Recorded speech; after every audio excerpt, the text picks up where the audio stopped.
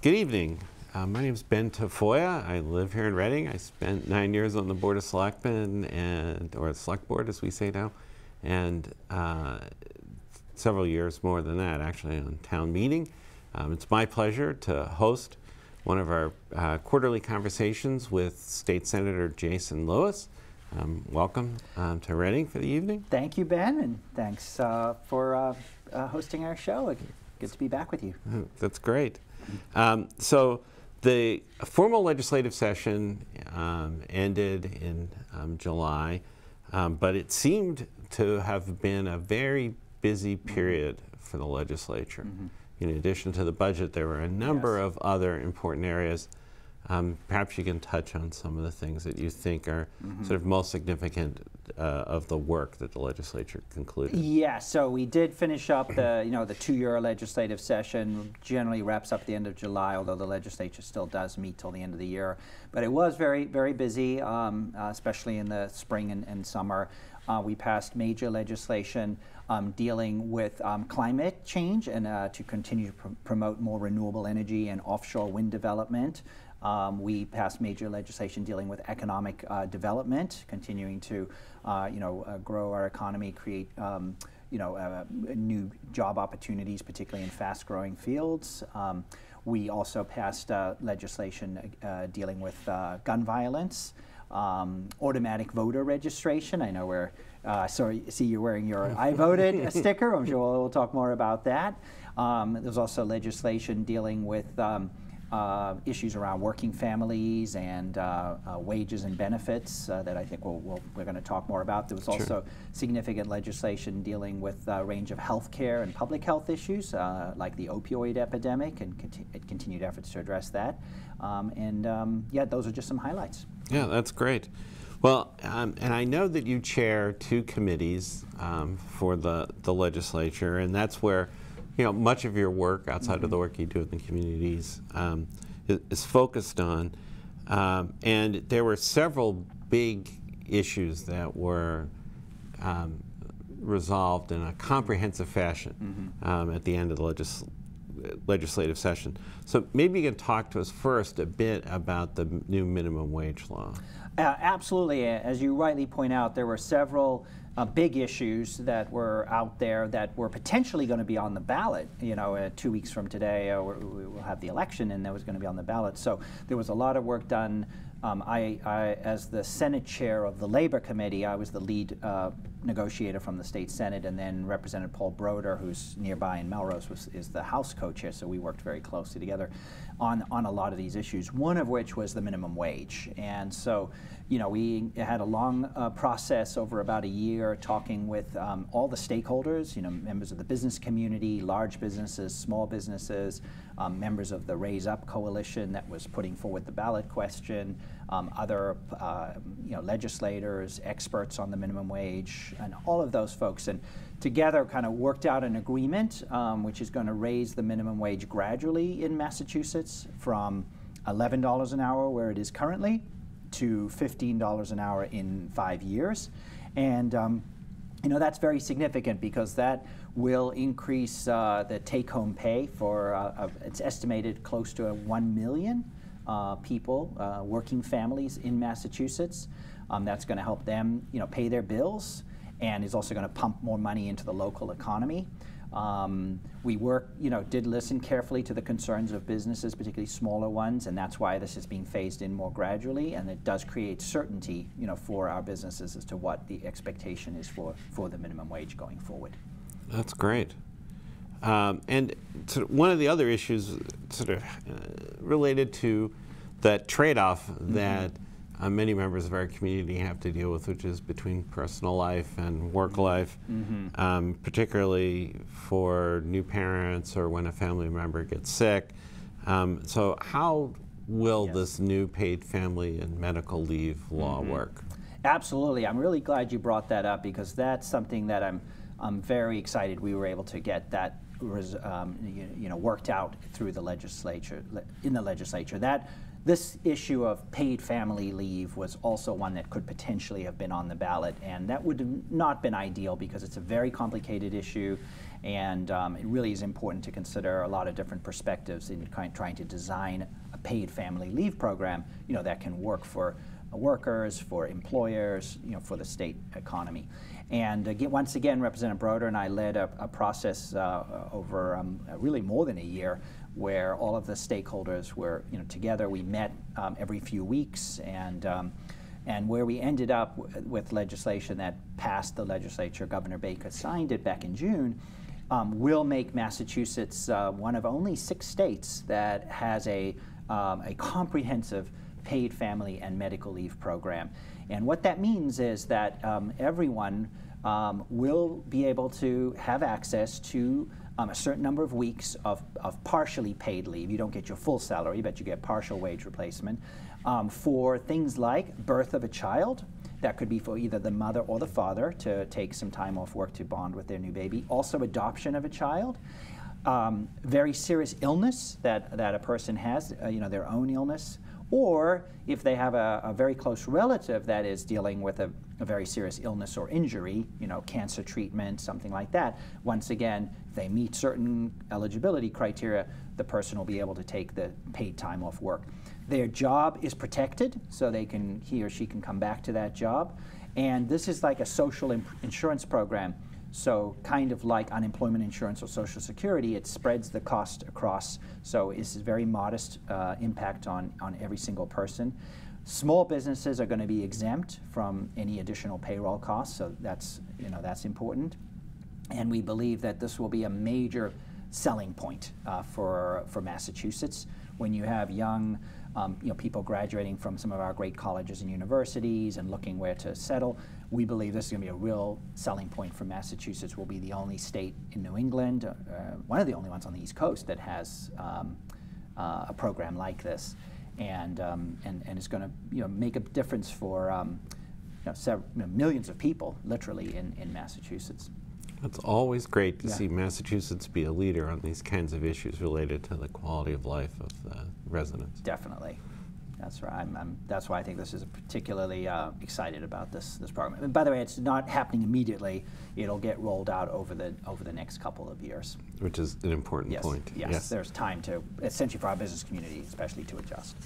And to build up a little bit, I think, of reserves in the insurance fund. Exactly, that's right. You have to sort of have enough of a balance in the fund, in the family leave fund, before benefits start to be paid out. Great. And there's also a lot, I should add, Ben, it's important to people to know, there's a lot of protections in there to prevent against fraud or people, taking leave when they aren't entitled to it. There's important steps someone has to go through in order to take, medical leave or family leave, because we want to ensure the integrity of the program. Great. Another issue that you worked on in labor and workforce development has been discussed for quite a bit of time, related to our tech industries and other kinds of industries in Massachusetts, where many workers have been asked to sign non-compete agreements. I know I have personally, for a number of jobs that I've had, as is my wife. Can you tell us about the reforms that were put in place this year?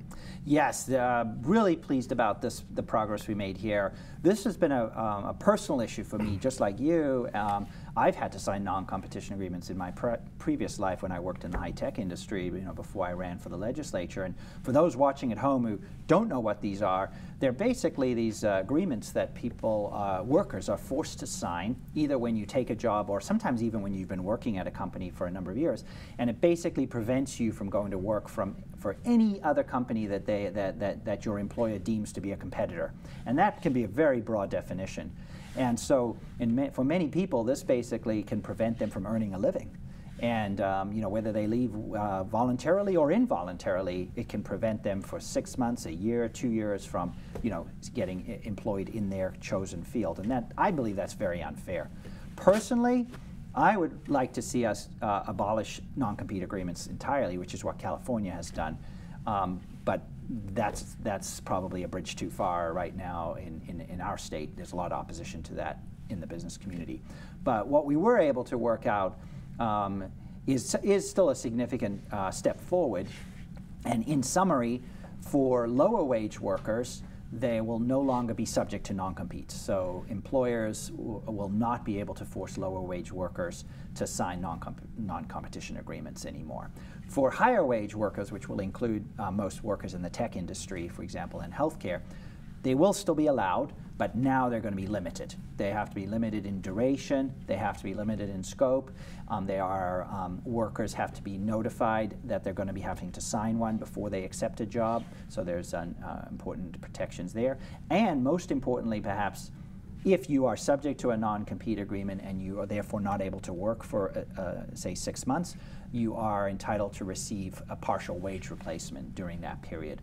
So that helps the worker, and also will be a disincentive for companies to, excessively use non-compete agreements. Yeah, that's great. Well, thank you very much for your work on that. And you also chair the Committee on Public Health in the legislature, and there was some important work done in this area as well. In the community here, we've been working for a long time on issues related to addiction and opioids abuse, and it's a major problem across the state. Yes. So what happened this session to help us address these problems? Yes. This has been a major concern for all of us, at the state level and the community level, for our health, our hospitals, our law enforcement. The good news is I think we are bending the curve on the addiction crisis. Fortunately, we're seeing a decline in the number of overdose deaths. Narcan is widely available now and is making a big difference. We've also significantly reduced the prescribing of opioids unnecessarily when they've been excessively prescribed. That's helping. We've taken a lot of other steps as well. This most recent legislation that we worked on very closely with Governor Baker, it's been a real strong partnership here between the legislature and the governor's office, is focusing on, we've done a lot to improve treatment options, but what this legislation does is it focuses more on the other two ends of the spectrum, which are prevention and recovery. In terms of prevention, what we're doing is trying to focus a lot more effort and resources on prevention in schools and in communities like RCASA, for example, the work that they're doing, which is very important to support those efforts so that we can help those who are at risk of using addictive substances to get, to not start using or to get help sooner. And then at the other end of the spectrum, the reality is that addiction is a chronic illness. It's a chronic mental illness, and like any chronic illness, just like diabetes, you're never 100% cured. You need to continue to receive support. So getting support in recovery is really, really important for somebody who is in recovery from opioid addiction. Same is true for gambling addiction or for alcoholism. So we're going to be doing more around recovery coaches and recovery centers. And one thing that's very pleased about is we added additional funding that I pushed for in the state budget for adding a number of new peer-to-peer recovery centers. And in fact, we're very hopeful that one of those we will get there's a competitive bidding process, but we're very hopeful we're going to put forward a proposal to have a recovery center in Malden. And because right now there's nothing in this whole area. There's one in Boston and there's one in Lawrence, and nothing anywhere between. So we're very hopeful we will secure that funding and we'll open a recovery center. And these are places where they're non-judgmental. They don't provide clinical services, but they provide support. Most of it is peer support for those who are in recovery. So there's a lot of support groups, wellness groups, help with resume writing, help with finding employment, getting back into the workforce, because if you've been struggling with addiction, very often you've not been in the workforce, and other services to help people, to stay sober and to get back to living a healthy, productive life. And peer-to-peer recovery centers started in Massachusetts, anywhere in the whole country, and we're trying to expand them. That's great. Well, I can see the passion with which you address this issue. You mentioned Malden, so just a brief note to folks that you're the state senator for the 5th Middlesex District, which includes the communities of Malden, Melrose, Winchester, Stoneham, Wakefield, and Reading. So excellent. I'm impressed that you were able to name them all. And sort of one of the other areas that you've been working on quite extensively, I know, is youth tobacco use and vaping protection. And you scored a major victory this year with a bill. So maybe you can explain a bit about that. Yes, and these are all interconnected. You know, a lot of times with our kids, you know, they don't start with opioids or heroin. You know, they start with alcohol, they start with marijuana, they start with tobacco, with vaping. And as people watching at home may or may not know, the latest strategy from the tobacco industry is electronic cigarettes, which is known as vaping, and it's an epidemic in our schools. We're seeing them all over our high schools, all over Reading High School, all over our middle schools. You know, these things look like little USB thumb drives, the latest e-cigarettes. They come in flavors like watermelon, peach, you know, cotton candy. Kids love them. They think they're harmless. The reality is it's just another way to deliver nicotine, and they're highly addictive. And there's all kinds of other chemicals in there because they're not even regulated at this point really by the FDA. So we passed a new law, which actually builds on what Reading's already done at the local level, and thank you to the Reading Board of Health for their leadership here.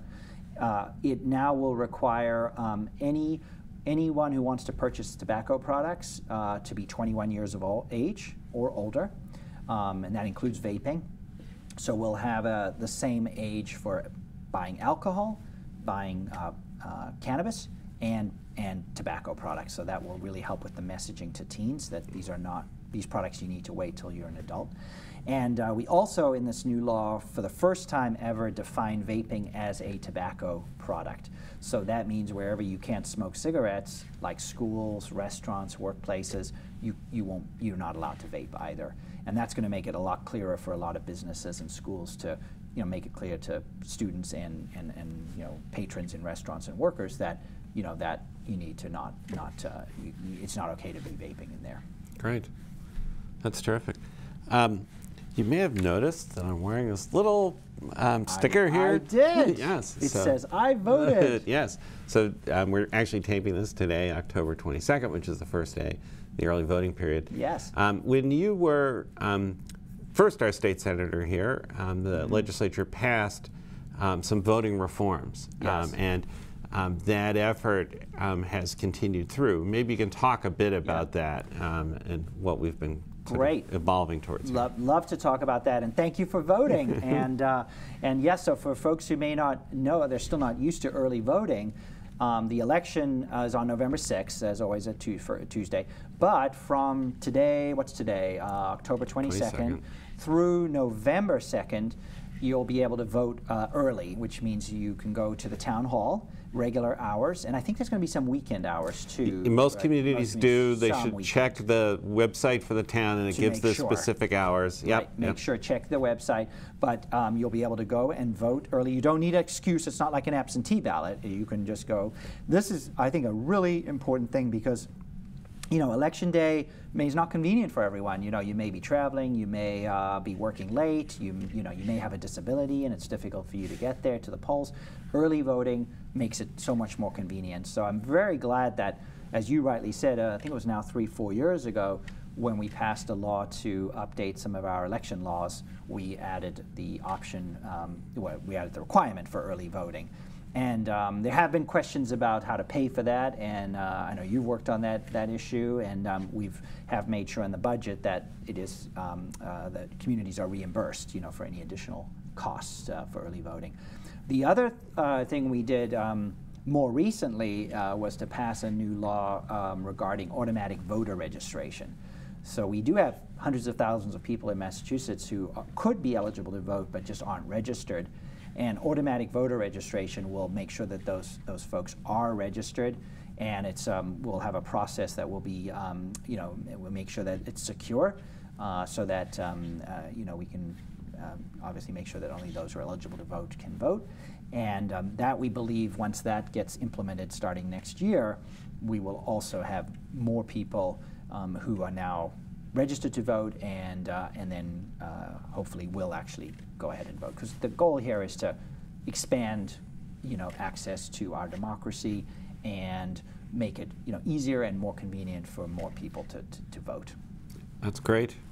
That's great. We like to see those numbers, and we had about 5,000 people who used early voting here 2 years ago in Reading. So yes. it was extremely popular, and thank you for that. Another sort of important public health issue that the legislature has worked on relates to our aging population. And you're an advocate for the Alzheimer's and Dementia Act yes. that passed. And what does that law do to help yes.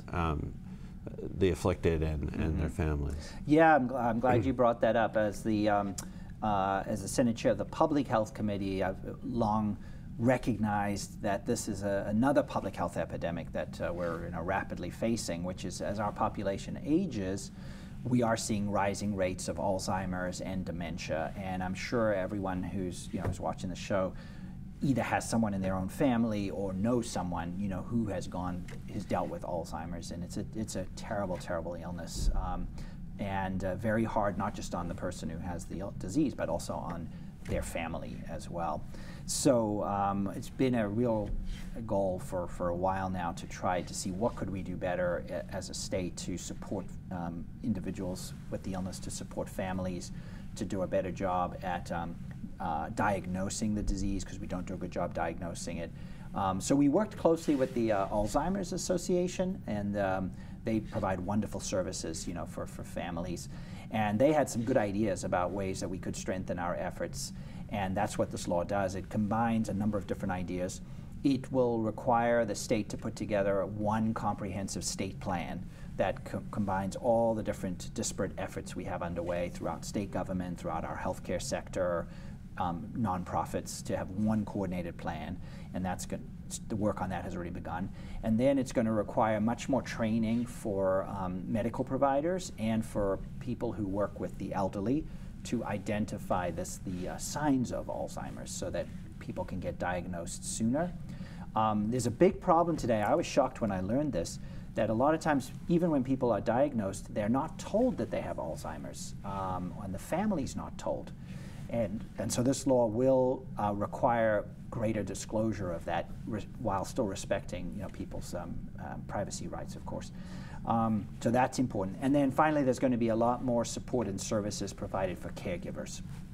So the Alzheimer's Association, we signed the bill. Governor Baker was there signing it. It was a ceremony. It was very nice. And the Alzheimer's Association said that they work all over the country, and they said this is a model law. That's great. And they've already gotten inquiries from other states saying, hey, how'd you do this? What could we do something similar? So we're excited to see Massachusetts being a leader.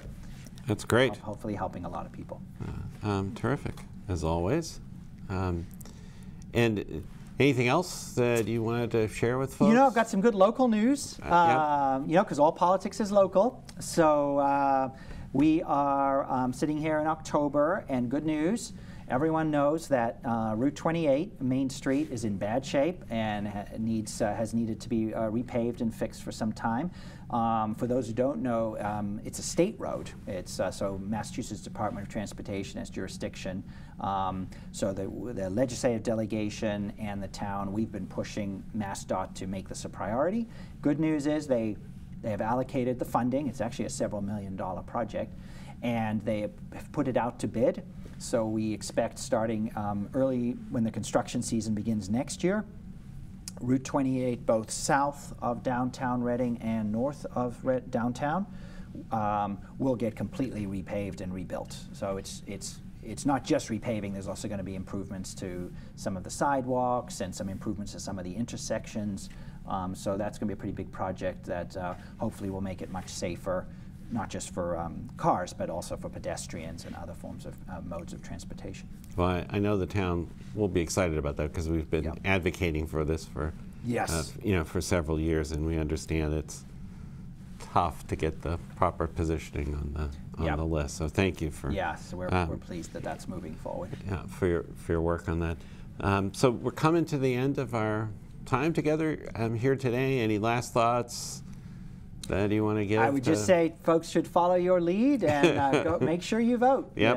Regardless of what your party is or what candidates you like or don't like, the main thing is vote. You know, we live in a world today where we cannot take for granted that we are a democracy. You see too many places around the world that people are fighting and dying to have the right that we have here. And so please, everybody, take advantage of early voting or vote on November 6th, but please get out and vote.